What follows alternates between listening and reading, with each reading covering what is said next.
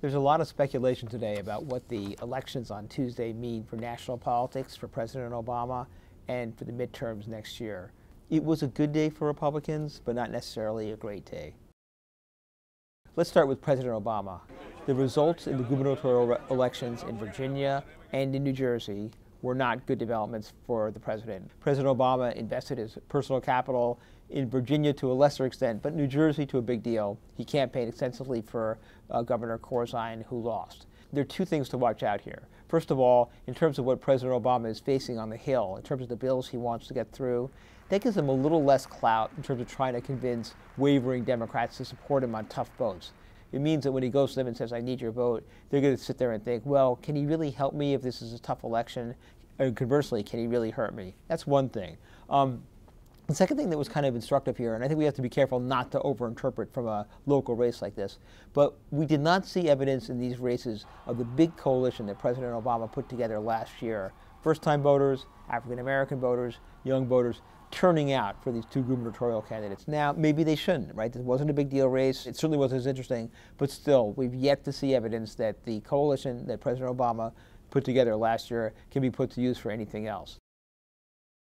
The most revealing race might have been the smallest race, a race to fill a congressional vacancy in upstate New York. This turned into a pitched battle between conservatives and Republicans over what kind of candidate the party should be running, and hence what kind of candidate the party needs to be embracing to get back into power.